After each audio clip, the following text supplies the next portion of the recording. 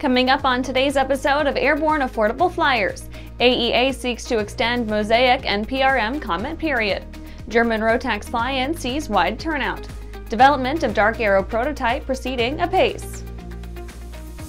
Welcome to Airborne Affordable Flyers, our new programming designed to help you get and stay in aviation as affordably as possible.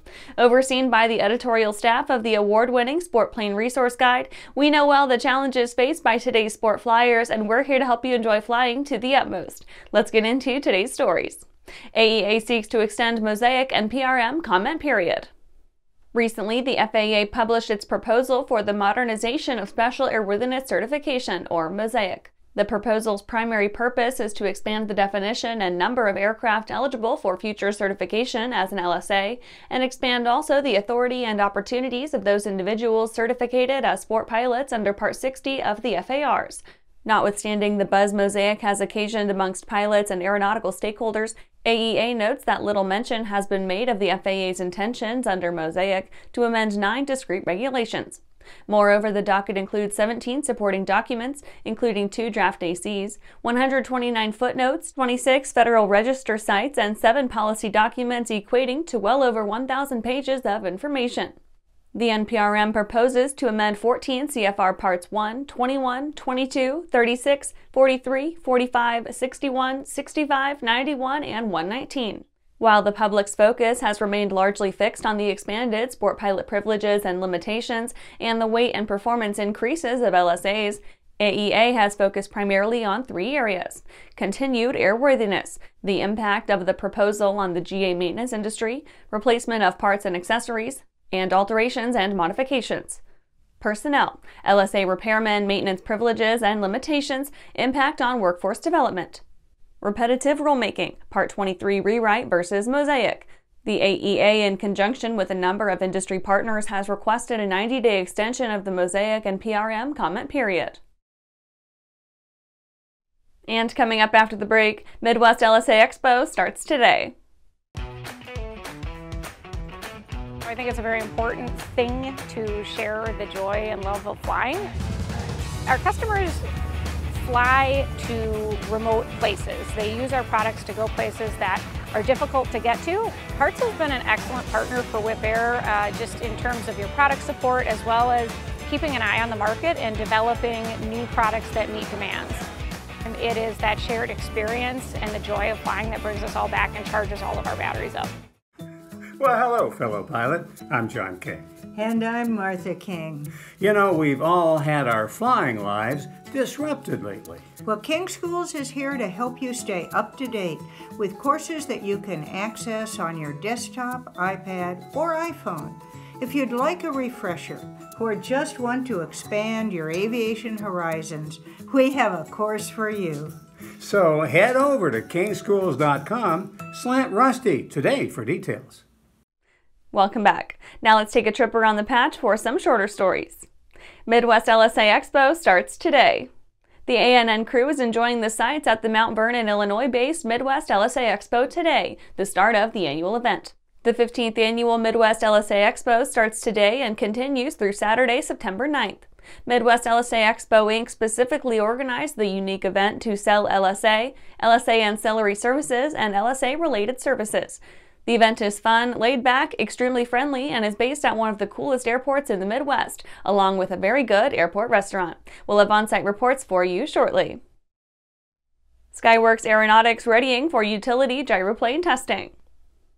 Based on a former sport aircraft, Skyworks Aeronautics might be taking to the skies with their utility-oriented Hawk 5 gyroplane in the near future, paving the way for the unorthodox offering to make a name for itself in the public safety GA market. The Hawk 5 offers a 5-seat, lightweight, short takeoff aircraft with 450 shaft horsepower from a Rolls-Royce turboprop engine. Payload sits at 1,825 pounds, with max fuel to carry at 315 nautical miles at 120 knots. EAA Chapter 534 to host Pancake Brkfst. On September 30th, EAA's Chapter 534 will host a pancake breakfast at their hangar at the Leesburg International Airport in Florida. In addition to serving a menu of pancakes, sausage patties, and coffee or juice, the event will afford attendees the opportunity to visit the chapter's hangar, meet its members, and learn about the Squadron 534 youth group. EAA Chapter 534 brings together a group of individuals who have many years of aviation experience, knowledge, and an interest in sharing their hard-won, well-earned knowledge with others. Sun & Fun 2024 tickets now available.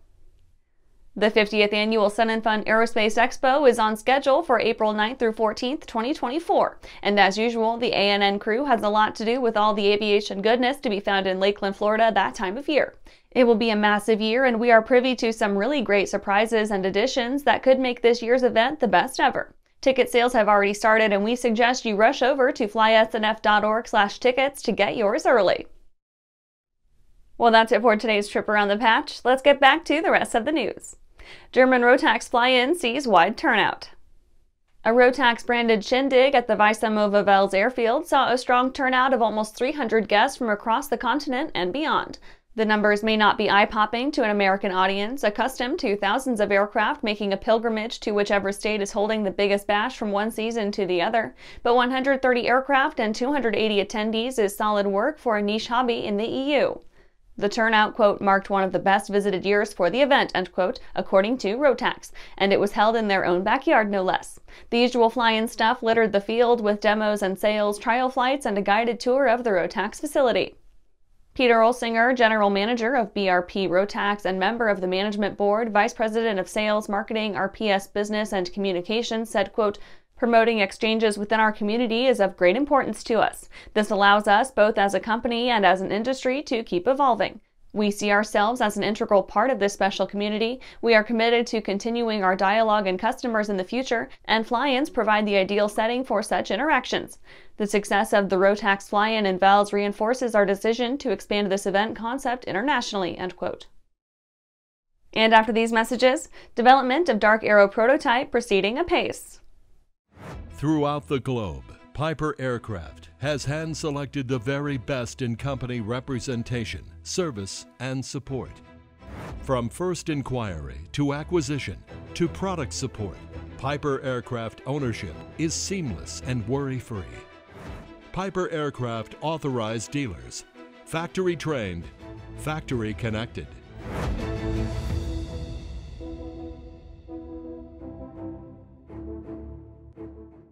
If it looks good, it usually flies good. The Brkfst series of aircraft is proof of that.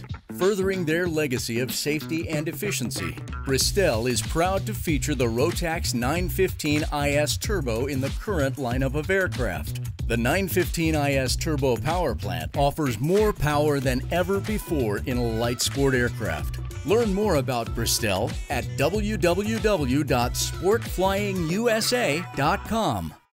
Welcome back. Development of DarkAero prototype proceeding apace.